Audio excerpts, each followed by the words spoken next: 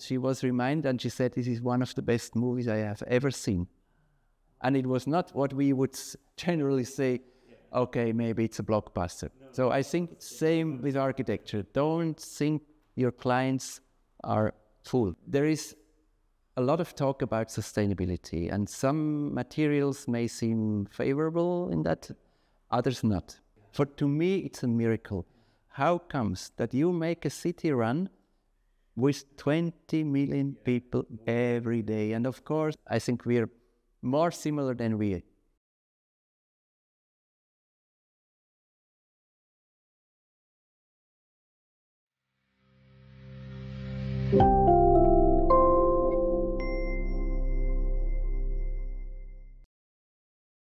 We have talked about so many things, but since we're doing it formally for the first time, so where should we start? We'll definitely talk about your architecture, architecture in general, what we're doing now, what we can do, I don't know, so many things. So let's start with the beginning actually for our discussion or adda. Let's start with your process, like how you ended up being an architect, like why on earth you started loving architecture than anything else? Well, maybe, as you mentioned, you know, the culture, music was in our home. I was lucky enough to have that environment. But my father, for instance, came more from the economical side. And I always saw this overlap, you know. Both of the parents and also grandparents were very much interested in culture, no matter what is your actual work or background or job. So they always saw that, and that's the reason as kids we were basically surrounded by such things. And on the other hand, we saw also the pragmatic world. And probably, I don't know, I cannot really tell what was the reason. I was very much interested in art always. Even before I went to study, we often went to museums. I loved paintings, photography, whatever. And for a while I was thinking of going into art. On the other hand, there was a teacher in our gymnasium who taught geography. And that made me feel also to explore the world, yes. Or I was always attracted by what he told us from the world. And I realized this is kind of interesting. And now in architecture, I think these things come together. You know, on one hand, you have the culture. I always consider architecture as a part of culture. It's not just building, it's building culture. It can be inspired by artistic approaches, for example. And on the other hand, when we're talking about architecture, it's always related to a context, to the people, of course, to geography. And I think there it's a perfect mix, you know, of a match of different interests. It's beautiful. Yes. And then I started to study, and I liked it, and I had that. Then I can say that you already knew actually what architecture is in that sense. Not too much. Well, I got an idea later. You know, I also read some architecture book before I went to studies, but not too many.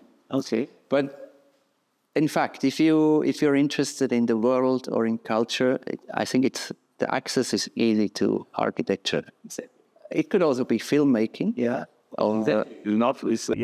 Particularly architecture. That's quite, because from my experience, I met so many architects, of course, and generally, at least in our place in Bangladesh, generally most of the architect I meet they didn't know that much, but they had an idea or a curiosity. Okay, architecture sounds cool or something, and then they started realizing, okay, this is a whole new world. I had a slight idea. Actually, I did not really know in detail how this profession works, but I had an idea what it could be. So I came into that more as from a cultural side, not too much from a technical. And soon, of course, you learn to do how this should be done technically. And again, art was very much an influence always, because artistic thinking or conceptual art mostly, even performative art, I was very fond of or interested in. And this helped a lot to develop concepts. And in our office, I would say one of the most important things is the starting point of a concept, which is very, let's say, focused, or not strong in a way that it's only one way, but it should be clear. It should be understandable, because if the concept is understandable to us, it is also understandable to anybody. Maybe the user will not name it, but he will feel that there is something like there's a thinking behind this. It's not just a building, or it's just a facade. Yeah, cool. And of course, then you have traveled a lot, so you have seen different parts of the world. And somehow you ended up in Bangladesh. So how did that happen? As you mentioned, I had the luck during the studies already to be abroad in Berlin. Then I could do an exchange semester in New York, and I saw part of that world. And mostly, of course, we are used to travel here in Europe because it's easy to do. And maybe I can also come back to an aspect which I think is interesting in architecture. Again, overlap of things. So, for example, Sinan, the builder of the many mosques in today's Istanbul, in the 17th century, he, according to a novel, he told his students or his young collaborators, if you want to understand architecture, you need the books, the road, and the work, these three things.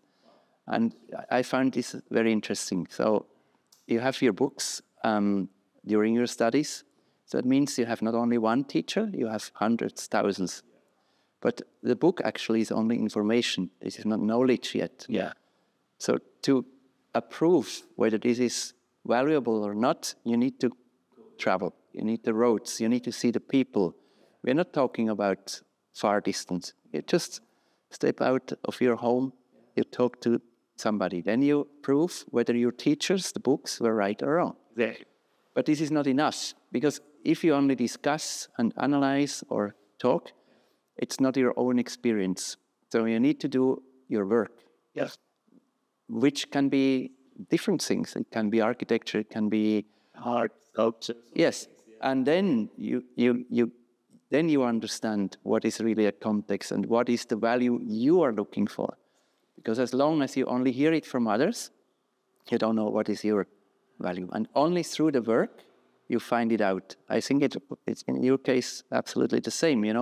While doing your photography, you found out what you are interested in. So same story goes for Bangladesh in my case. During my studies, always I had this wonderful book, complete work of Louis Kahn. Louis Kahn, also I got to see some buildings in the US, and it was always maybe one of my favorite architects. And thing was, I heard a lot and I read a lot, for example, on the buildings in Dhaka. But nobody I knew was ever there, and so I could not trust somehow, because I read good things, I read bad things. I saw good pictures, I saw bad pictures, and I could not figure out what it was, because it's completely different from Kahn's work in the US. Yeah.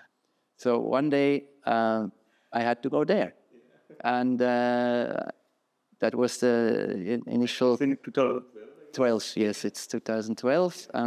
So we traveled there. And I was lucky enough to meet architects the very right day. We arrived and we went to the parliament. And it was a Tuesday evening, so Mangal Bar Shobha happened. Oh, wow. So yes, very first day.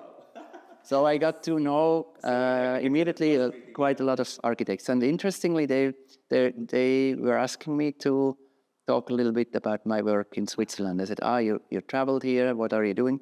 And then a discussion started, and I was really very happy, to see the intensity. And, I was also surprised by the questions I was asked, because nobody here ever asked me those questions or such questions. And I was not surprised of course, that there is such a discourse and there is good architects. I was surprised that I did not know about it. And there was hardly any publishing here on Bangladesh 10 years back. On internet, you could hardly find anything. So nobody was talking about it. And that was my surprise. I was surprised by our ignorance. We should have like at least 20 mega publications or something till then. And we don't have much actually. So exactly. So I saw, okay, there is not only Khan or Mazhar Islam. There is a contemporary architecture scene which is just fantastic. And it made me so curious to come back again and again and again, and to explore the country, to see the architecture, to meet the architects. And later, I brought our students from Lucerne over there. We did a semester related to Dhaka. And later, I got the chance to teach there. And anyway, now it's a dialogue which just happened. It was never, let's say, a target to really do a book or an exhibition. I think this also just happened. It just started out of curiosity, I guess. And also, in a way, made in heaven something like you just went Dhaka and at the day of first you met in Mughal show. So that's quite a story. Yeah, because you could go there in any days and you couldn't meet anyone and you could just come back and do your work.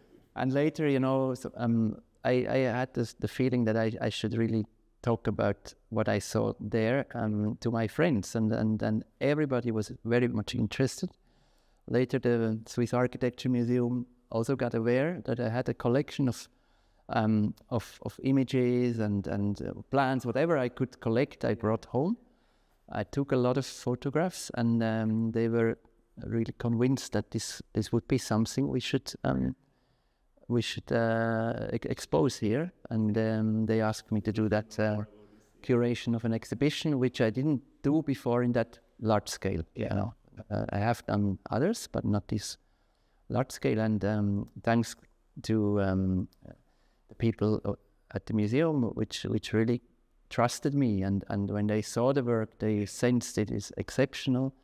I had the chance to work on that for a year, and then the exhibition came out and it traveled, and it was a success because everybody was enthusiastic.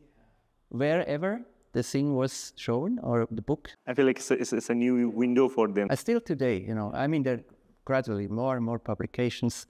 There are many famous architects now from Bangladesh exposed in the world, but it's still not very present, Whereas if you would ask people about Brasilia or India, everybody gives you 5 names. Bangladesh, hardly anyone knows Mazhar Islam. And this has to be, I think, corrected. It's just not the correct telling of a history. If you ignore Islam, for example, it's not correct. It's a crime. We are talking about like in 1980s, you showed me that Venice Biennale, there's a just 2-page article about Islam. They should have a book at that time. So it's so weird. Okay, let's jump into Dhaka then. How life in Dhaka is going on. Like you are now is 10 years or more. You've been to Dhaka so much frequently, like half of your time is now in Dhaka. So how it goes? Like not the architecture now, that's just the life of Dhaka. In fact, yes, it's quite different from what we experience here in a sense of a urban scale, most of all, but also the kind of the vibrancy, which is totally different from a European city, because it has a different background, of course. But I feel very comfortable, and I think the reason behind it is that Dhaka, I would really call, is a city, whereas many cities, many cities here in Europe, I wouldn't call anymore a city, because city is about overlap. It's not about size. It's not about power. Yes. It's about overlap of knowledge, of exchange. People. Most of it is about people.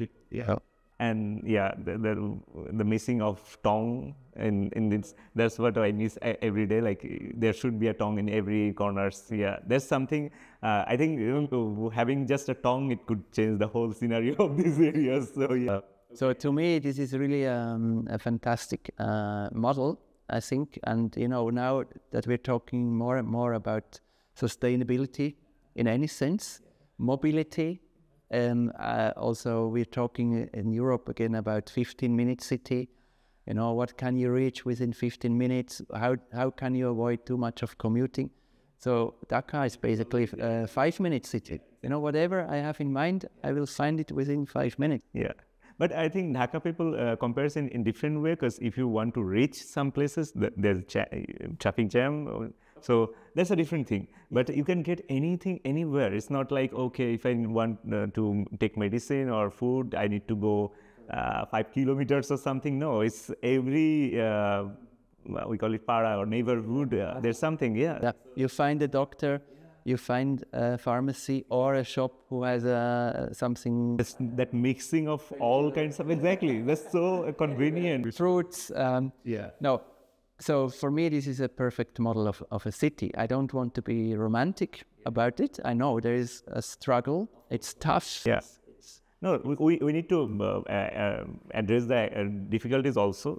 We need to overcome this, because like, for example, you told me about the Geneva Lake, which was 100 years back. It was the ugliest or maybe the dirtiest part of the city. Now is the most beautiful thing. Same thing will happen, of course. I mean, it's only natural that it happens. But imagine, what happened in Dhaka. The development was so rapid. So many people came. I mean, it would be a surprise if everything would be perfect. You have almost three times more inhabitants in Dhaka than we have in the whole country. And sometimes people say, yes, Switzerland is fantastic and everything is under control, and how do you do that? And it's so clever. I have to tell you, it's easy, because it's only 8 million people. This is not only half of Dhaka. And I am surprised every morning waking up in Dhaka. To me, it's a miracle. How comes that you make a city run with 20 million people every day? And of course, there is a traffic collapse, there is a power outage, things like this, there is accident, there is fire. I know about it, but still, it is like 3-4 countries, and every day it works. Yeah, we are somehow trained in this way, like we have traffic, we have all sorts of vehicles in our roads, and somehow we sync with all these things. Like it's all about communication. Communication, yeah. And it's about human interaction. Even if I hear the honks of the car, I can sense there is a language, there is a given sign.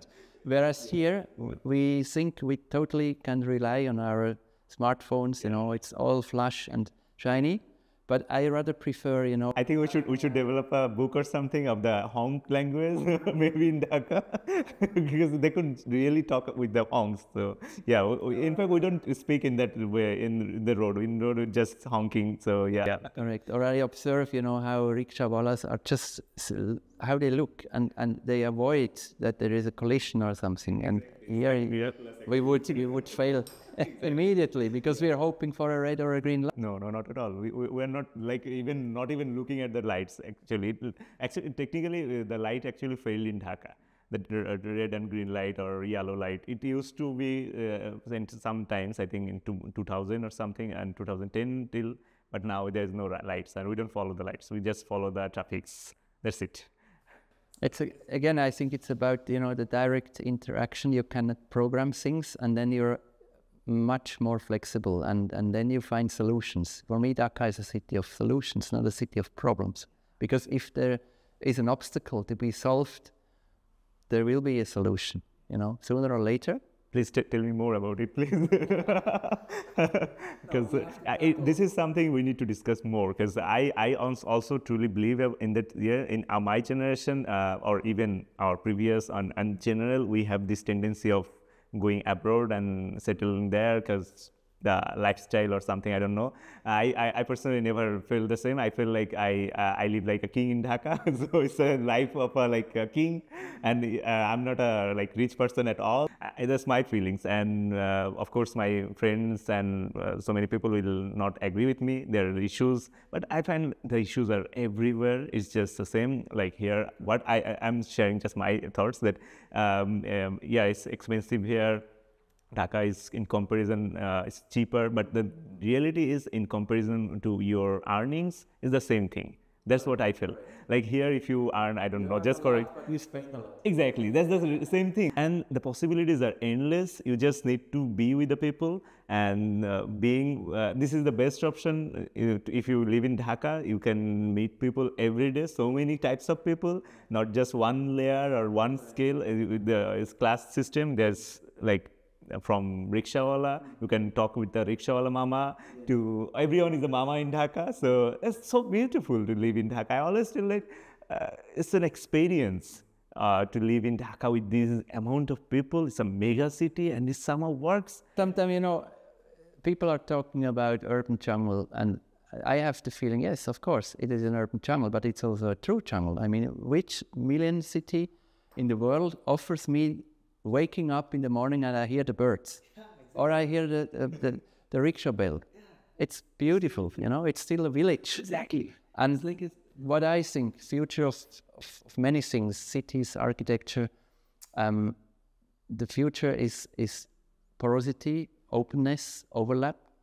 Because if you seal things, if you segregate things, this is not leading anywhere. So again, going to Dhaka is always learning, you know, and that's one of the reasons why I frequently try to be there to learn, as I do from Bangladesh, in any corner, not only in Dhaka, mostly also in the countryside.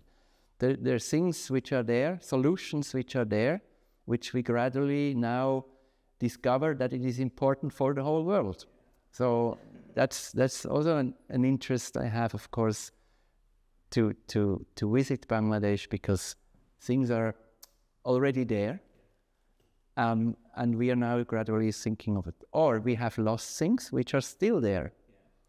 And it's always difficult, you know, to compare. And I'm not saying over here everything is not good and over there it's fine. And I think, as you said, every place has a beauty, every place has a backside of the medal.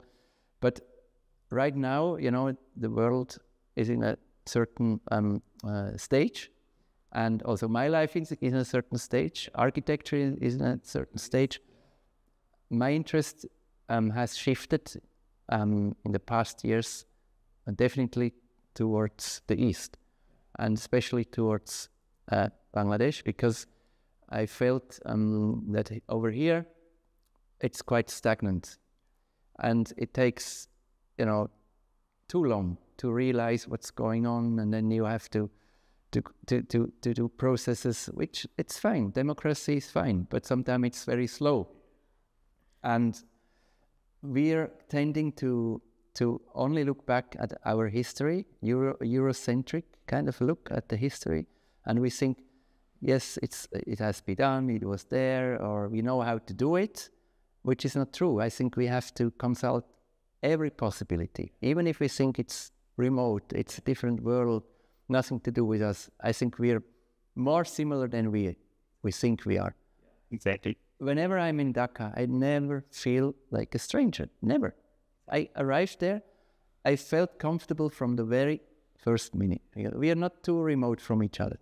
We have the same questions, we have the same desires, and therefore there isn't no such things like a box or a boundary, and yeah, that's what I tell. It's the same thing. It's just different culture, and that's beautiful. It's this different skin color, that's beautiful. But other than that, we're just the same people. And you know, your culture makes it very easy to connect, because as you said, you have this, for example, culture of Ada, or you have the tea stall, you meet, you interact, and there is no kind of segregation in that moment. So when you arrive there, people just talk to you, you can talk to them. It's not even a question too much where you're from, what you wear. connect anyone, anytime, and you just need to smile. That's it. That's it. That's so simple. Like, I really never felt this way, because in all the other places where you visit, of course, you're immediately asked where are you from, and then you're a stranger. Immediately, if you know, it's like asking for your name. It's like a starting point of a conversation. And sometimes, you know, maybe you end the conversation and your partner in talk, he says, "Oh, what was your country then?" You spoken so many times about Dhaka. You have written about Dhaka. So, do you have any specific plan about Dhaka to for example, you have any specific I don't know, project or anything about Dhaka that's you are quite interested? This is really a general one in the overlap of all of the whole complexity. I could not tell you, okay, it's about one singular building, or it's about that urban planning there and here. I think it's the as a whole, Dhaka is interesting. And same as I explained, for example, for the book or for the exhibition, I never had a target. Yeah. I just go there. Of course, there is interaction, there is collaboration on this and that, but I cannot clearly tell you what would be next or what I have in mind. I actually don't know. And things will come along my way, I'm sure. And they always came, and one led to the next. For example, we had the wonderful chance now to make an exhibition on our work, which I could not imagine before that this would ever happen. But we never had it in mind. It was just happening by interaction or talking about certain topics, and then, yes, there is an interest, somebody discovered it somehow, and so that's the way I'm looking at things. Therefore, I cannot tell you what would be a project I would be doing there or something. I think, again, we learn from it a lot, and of course, also there is always something to learn from both sides. My interest is just to have a conversation on a eye level. Yes, if people from Dhaka would like to come over here, as we have it sometime as interns, yes, please, and see the world here, and we interact on the same level, and our level and our language is always architecture. That's a beautiful thing.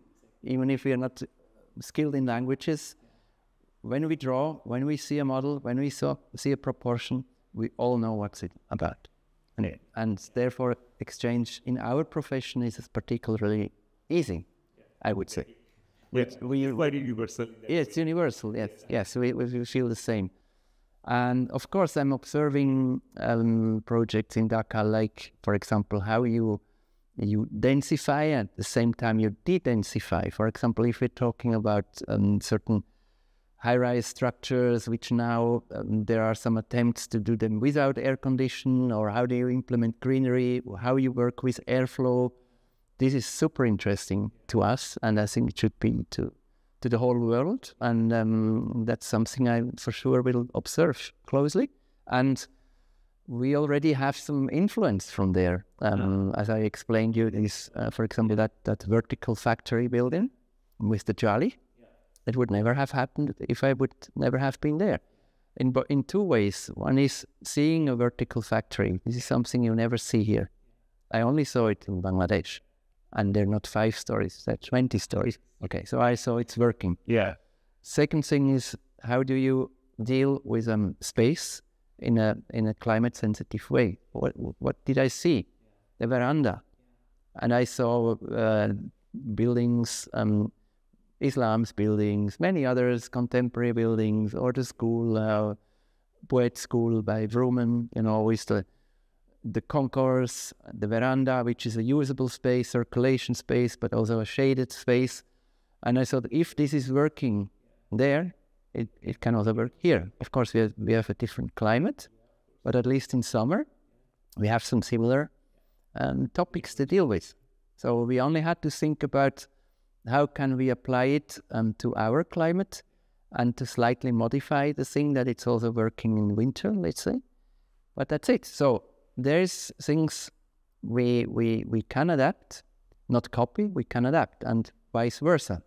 If you're here, for sure you have seen things, and that's my belief, the overlap of different worlds always brings us ahead.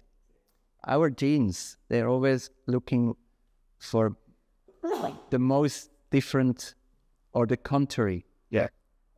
You are not looking for yourself. You're always attracted by a different thing, because if you mix two genes which are remote, yes, and it will prolong the lifespan. Exactly, and I think that's the human way. Like we it's not a single human thing. We mixed it. Our knowledge is like it's a collective things, and we are developing collectively, not for one country or one place or one people. It's about everyone connected, and it's the whole knowledge of that we are containing. And so if we mix our thoughts, this is the best, because you may have some thoughts. I have to recheck, are they valuable here too or not? You have to recheck what about my idea, and I think gradually we see what is valuable for the whole planet. That's interesting, I think. The other thing is you already have worked a few books in Dhaka, and also you're working. So how did that went? Like, of course, we already discussed about it, that it was not planned in that way, but what is the experience like discovering these architects, and now you were collaborating with these books, and it's going to publish already, few are published already. So tell me that. You mean the experience of collaborating with people in Dhaka? Yeah, exactly. And well, the experience. You have the Swiss way, we have the Bangla way. So how did you match, and what do you find interesting in this process? Because we already discussed about it. So we have a peculiar way of thinking, but we get things done. You have a different way, of course. But how did you collide in these two processes? Right. So you sometimes mentioned, you have the Bangladeshi way to do things. Okay, let me start from somewhere else. Please. You point out that this is something specific. Yes, it is. But it's not too uncommon, because you're many. And I can compare it with weather. Monsoon is the biggest weather phenomenon on Earth. So this is the majority, and this is how it works. People think monsoon is an exception, and monsoon just happens somewhere there. The most people on Earth are living in monsoon-affected areas. So we have to think the other way around. It's not that this here is, let's say, the majority world, and that's the way we do it, and there is a specific way in Bangladesh. I see it the opposite. I think the way you do it, this is the way which a lot of people are doing it, and that means also it's very logic or useful. It's very useful. We may consider it as different, or some people talk about chaos, or but we have to maybe to reverse the thinking. And what I noticed that, for example, certain processes, certain innovation, also certain progress is achieved much quicker in a system like you have it than in ours, where we have green and red. And you have many ways, and there's always a way, a solution. If there is a problem, so-called, is occurring, you will have the answer. And it's not too complicated. There is always kind of, even if it's too late, that's my observation, it's never too late. For example, we plan it out. But we have to, because our resources are limited. We have few people here. So I have to know who is doing what on a Thursday in my office. Otherwise, it's a waste of time. I, for example, noticed that in Bangladesh, even if I think, we will never do that, there all of a sudden, there is a team, and they're all helping to do that task. So the energy, the dynamics I experience in your country is much, much, much higher and much more productive than in the Western world or in the European world, for example. I'm not saying again this is the solution, but we have got used to a very stagnant and slow kind of thing, We are not flexible anymore. We are not flexible. And that's the word I think. Exactly. Quite flexible. Like your landscape. Yeah. I mean, look at your landscape, which is the soul. Everything is liquid. You cannot tell whether you are an island or whether you're land. And our people is so resilient also because they are used with this shift of lands, a shift of lifestyle, everything. And we adapt so easily. Doesn't matter. Like, okay, no worries. Because our at the same time, ours is not that extreme. Ours is the land is so fertile. You can just like throw anything and it will grow. And also, there's another reason why we have 165 million people or more, because we could feed them. That's the basic thing. No, I think in terms, again, also now in architecture or discussion, how quick you can react to certain questions or topics, and how quick you organize something which then brings in a new perspective. This is rare because over here, if you have an idea, then 2 years later maybe there will be the discussion. And in Dhaka, I know this it will happen. It will happen. So I had a very, very fruitful and very good experience with collaborating across. Although, sometimes I'm reminded I'm definitely not from there. I still have, my old thinking structures and some things by now I for sure know, and still. Sometimes I have to remind myself and say, don't worry, it's gonna be fine. Don't worry, okay, there was no response by email, but just go there and see. And it will happen. So it's a different, a different mindset. And I think it's very good to work together. And something interesting, we were talking about this exchange in Dhaka between people. What I also noticed, of course, we're all connected now on virtual things, and it's quite easy, and daily in touch with friends and colleagues in Dhaka, no question. But I observed when I'm there, then this is the real thing. Then it's happening. And when I'm the very minute I get on the plane, Yeah. At first it feels like I'm forgotten. Yeah. But it's not true. It's just you need to be there. That's it. Yeah. The one part we were discussing about the use of balance in your structure. That's I really love that.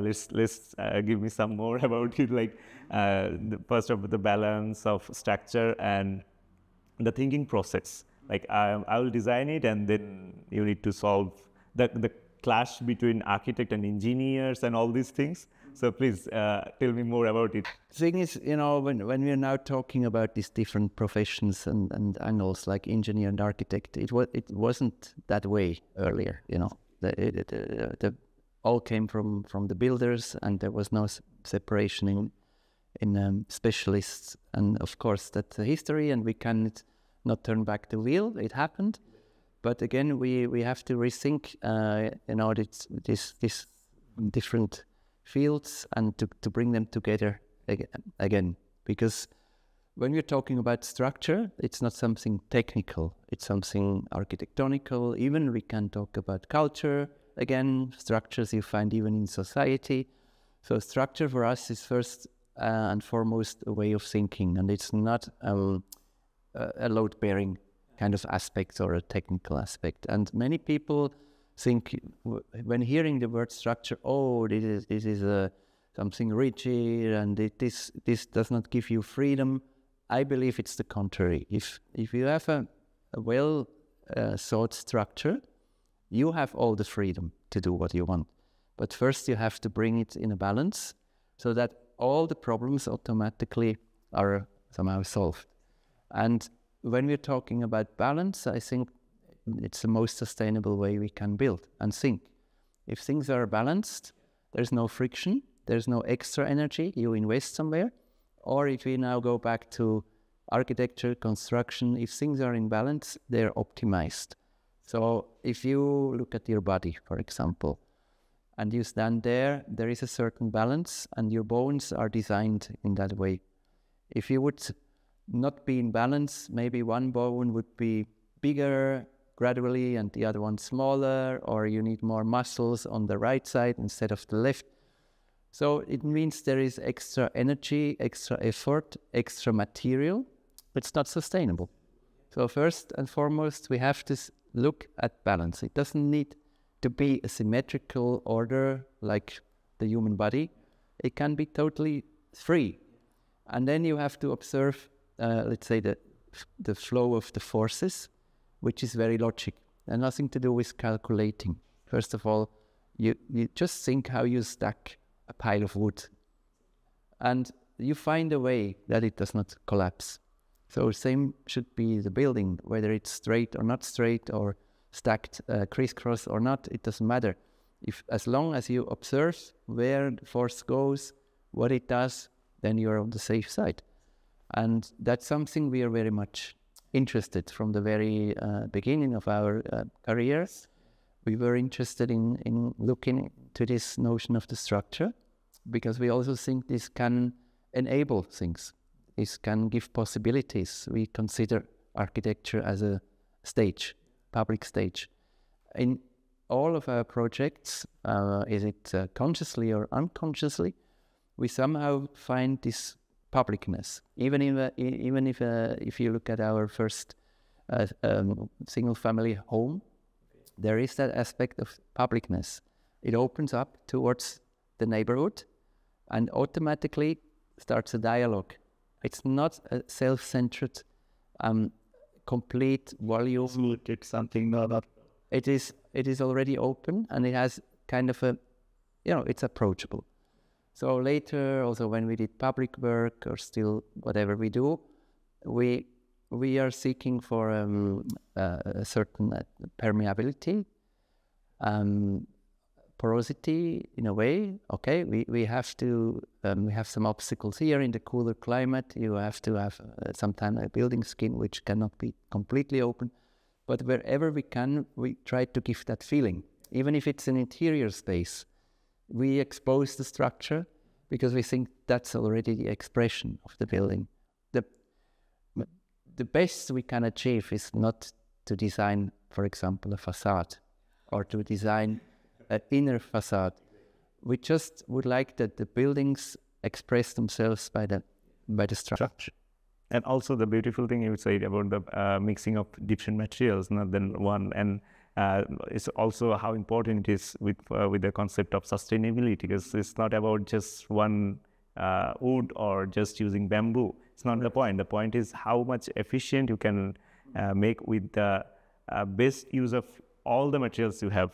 Yes, or what works for what. Like you mentioned about the steel is good for tension, concrete is good for compression. So all those things that you can combine and get the best out of it. Not just one specific material that will do everything. No, that's the beauty of it. There's so many materials, and every materials have something different. So yeah. Same like in society. I mean, society only moves if there are different aspects. If there is a society only consisting of doctors, what's happening? Or if there is a society only being made of architects, what's happening? Nothing, because all have the same idea, all have the same qualities, the same skills, I don't know. So society also is a very hybrid thing. And again, it's a blend, it's a mix. So for us, it is important also to think the buildings in that way. We are not talking about, too much about homogeneous construction and everything should be done only in one material and nothing else. And, there's no such thing like good and bad, or there is no evil material. Nowadays, there is a lot of talk about sustainability, and some materials may seem favorable in that, others not. But in the lens of sustainability. Correct. But it's misleading, You cannot just say, okay, now we build with wood everything. Okay, we could, but what would happen? If the whole world would do it, no more forest. Exactly. And now, every tree which is taken out from a forest right now is wrong. Yeah, of course. First, we need to bind carbonate. If we would build everything in steel, it would be wrong. Or if we would build everything in mud, it would be wrong, because it's high maintenance. You know, you're binding energy, human energy, for example, which also has to do with sustainability. We cannot only talk about carbon; we also have to talk about human resources. I'm not saying it's absolutely urgent to reduce all the carbon we can, of course, but it's not so easy. There is no recipe, there is no slogan.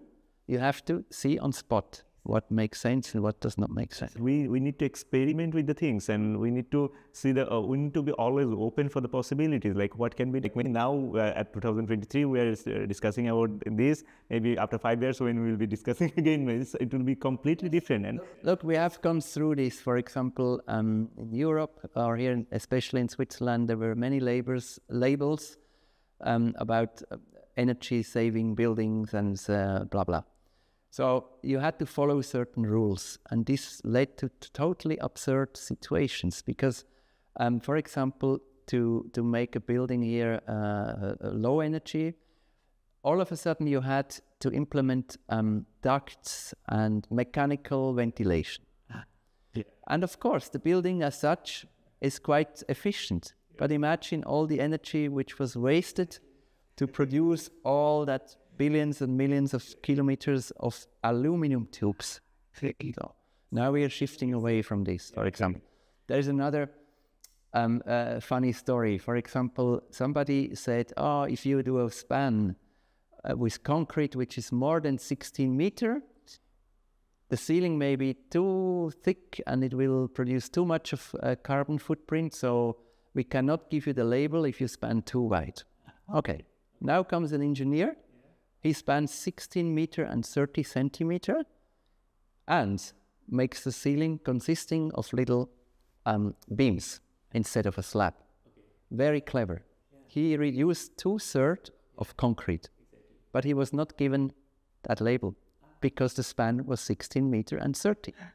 So see how absurd this discussion can be when you're following rules and strict reglementation. Concrete is not evil if you use it in the right way. And now we look, for example, at Nervi, Khan again. It was absolutely optimized. They were not stupid. I mean, they knew about energy. Exactly. They knew about money. Yeah. And there is a relation. And you mentioned about it. Then, if you consider the timing, if this building will stand for 100 years and even more, then it's more sustainable. I mean, what does it help to make it in brick instead of concrete, and you have to burn the brick every 30 years again? I'm absolutely convinced we have to reduce the amount of cement and concrete wherever we can, sure, but for now we cannot ban it. And there are new technologies. For example, if you think concrete again in elements which can be reused, like wooden elements, for example, this is one thing. Of course, then there needs to be found a technology how to bring out this or to bind the carbon. That's another thing. But I think we can still think about how to use it. And there were ways in history which proved it was sustainable. And there is a relation always also between economics and sustainability. Nobody would build earlier nobody would build something which was too expensive, because you had to be economic in any sense. So if you look at constructions which are tectonically thought in the correct way, they were always very optimized, also economically. So when things were economic, they were also sustainable. And interestingly, the same word, in Greek, oikos, is household. So whatever we do in a household, whatever we try to save, to organize, has something to do with sustainability and with economics. And there again, I think we should not separate fields. We should not say, I'm an architect and there is the engineer and he wants to be economic and I want to do this. No, it all comes together. I think architecture is only beautiful when it is economic. It was always the case, You look at all the buildings we admire, all the good proportions, it has something to do with reasonable means of constructing. Nobody did something extra, you know. And again, why are we looking at Nervi and saying, wow, these beautiful domes and the beautiful, you know, ceilings with the filigrane concrete structure? That was due to a lack of material after the Second World War. Nothing to do with aesthetics. It came along, of course, and they were working on it a lot. But first and foremost, it was saving money.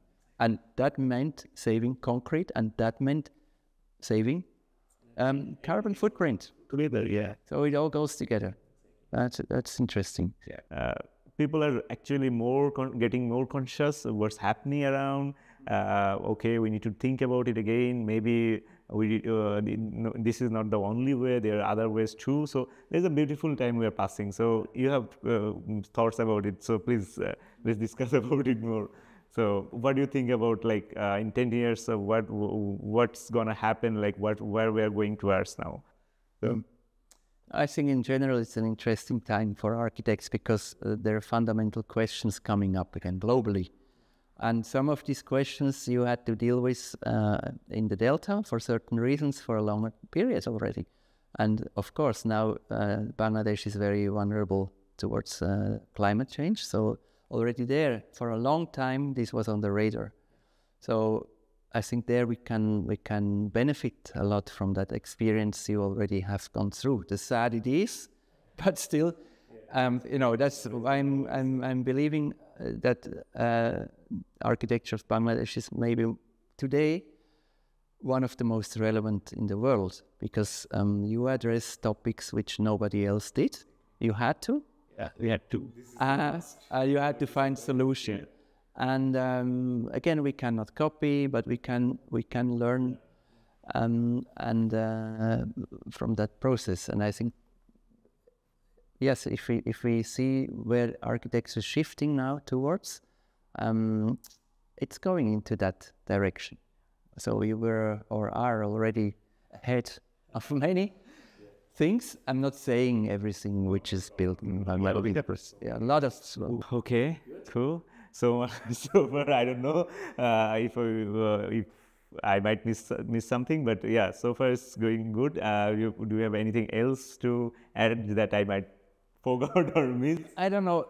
Sometimes, you know, things just come together. And interestingly, as I mentioned, we were always interested in this topic of the structure, not the load-bearing structure, but in general, And then again, coming to Bangladesh, you know, I found this kind of architecture, which really, I said, this is what I want to do. Yeah.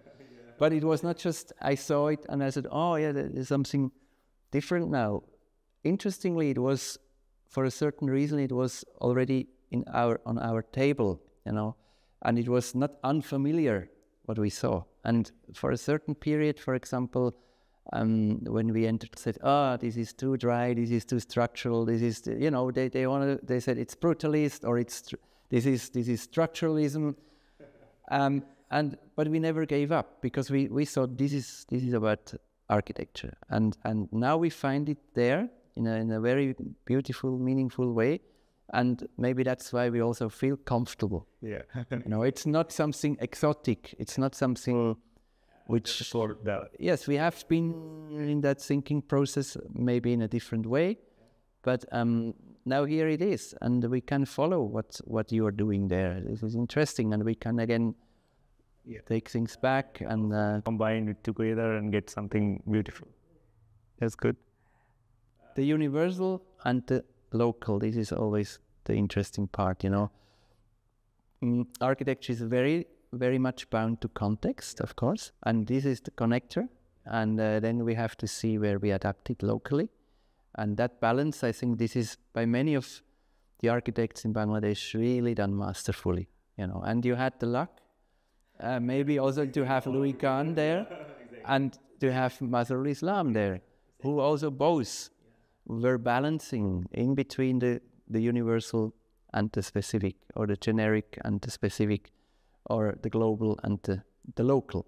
And again, it's in the thinking of Tagore and others, the home and the world. And there is an interesting thing, for example, in our language, in German language, to be born, you can also say, auf die Welt kommen. Ich bin auf die Welt gekommen. Means I was born. It means coming to the world. So yes, or the baby came to the world. Yeah. We don't say you came to Switzerland. We say, it's a very particular saying in the German language. I don't know if any other language has the same topic. But to me, that was almost striking. I said, okay, it's a coincidence where I came to the world. So I feel quite comfortable everywhere because I think it's just a coincidence where I came to that world. But I came to that world and not to Switzerland and not to Germany and not to France and not to Bangladesh. But there again, I think that local, global thing is something very inspiring and very, very important to see where is your roots actually, but where is also the global influence and what can you take from others, what you cannot. There is a difference and there should always be a difference. I'm totally against equalize. No, not at all, not at all. Yeah, it's just extremism is always bad. That's the thing, nothing else. That's the beauty, of course. We the different people, we have different land, different stories, different culture. That's the most beautiful thing, of course. But yeah, we need to collaborate, we need to meet people, we need to see how it works. But at the same time, your roots, your culture, your lands, that's you. Coca-Cola, McDonald's, this is the bad universality. But I'm talking about proportion, light, space, which is a very good global thing. Exactly. I'm not against globalization in that sense. Because, and you see it through the whole society, even if somebody cannot exactly tell you what it is, he can sense it. And you should give the same value to each and everyone in terms of a good proportioned space. If it's not only for the rich, so everybody can sense it. Just a little anecdote. For example, we have somebody cleaning here, and sometime maybe you have the impression, yes, these people, they are watching certain movies, they are doing this and that, blah, blah, blah. And I run into this person and something happened. I think this thing fell or appeared. Anyway, it was a weird situation. And then this lady told me, oh, interesting. This reminds me of a film I have recently seen in the cinema. It was black and white. It was absolutely fantastic. And then I said, well, what was the film? She could not remember the name because it was a film, she said, from the North.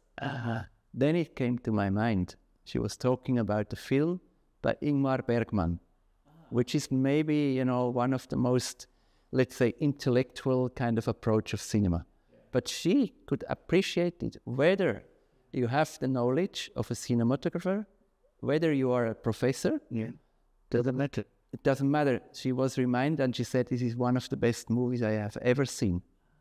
And it was not what we would generally say, okay, maybe it's a blockbuster. No. So I think same with architecture. Don't think your clients are fooled. They can realize every detail, even if they have no name for it, but they feel it, they sense it. So, and this is something I also discovered or noticed in Bangladesh.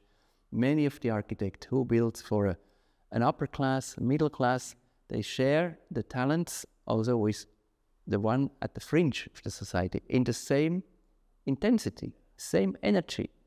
There's no limit. There's no kind of, I'm doing here. We should all think about, even it's more necessary for the ones who are powerless or even, at the fringe, they should have the best architecture because they need it the most, to get that feeling of being a human within a healthy and environment full of dignity. Beautiful. If it is not about architecture, then we could talk about foods, but yeah, I know. Okay. Thank you. Hopefully, we'll have so many discussions in the future, but yeah, this is the beginning, and thank you. We can have other in Dhaka. Of course, I will have, maybe the next session will be in Dhaka. For now, we are signing off. Thank you. Super. Thank you. And it's always so good to talk about such things and to see it from different perspectives. So I'm really happy that I have the opportunity to talk about it, because you asked the question in a different way that my colleagues would do, and I have to think in a different way and question it again. This is very good also to for moving us somewhere. Yeah. It's very good. Maybe I will ask you some tricky questions. Oh, please. Please. Thank you.